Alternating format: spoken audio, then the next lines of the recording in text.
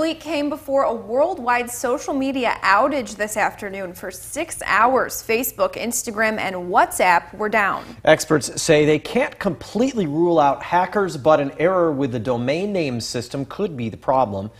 Alexis Carpello spoke with small business owners who rely on social media for their sales. Alexis, the outage seriously impacted them.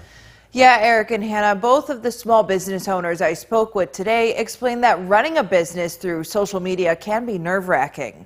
When Instagram breaks down, who is your business? That's a question many small businesses were forced to address Monday after Facebook and Instagram suffered outages. I look at Instagram as like the old school email newsletter. Like 10 years ago, everyone was in their emails checking in for the latest on their favorite small business.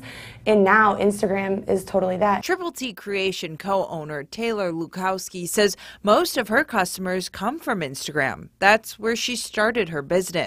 I think like 93% of my people clicking on a link is from Instagram. I think your presence on social media as a business is so vital to your existence now. You could lose everything that you've worked hard to build, but we also have to realize that that is the risk that you take with social media. Using social media, it's almost like having them on, adding them as a friend on Facebook, and they can kind of see the inner workings, get a heads up on a new sale or a deal that might be running, and it's a really good way to kind of have that inside scoop, where the website isn't that dynamic. Small business owner Emily Abramat says the outage set her back on work. Definitely has impacted what I would be doing today. Today is typically the day that I write a lot of copy and content that I'll post throughout the week.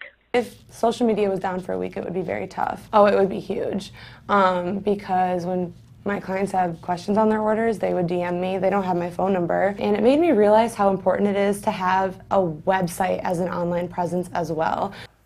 Both women do have websites for their businesses, but they tell me social media is where they do the majority of their marketing. Hannah?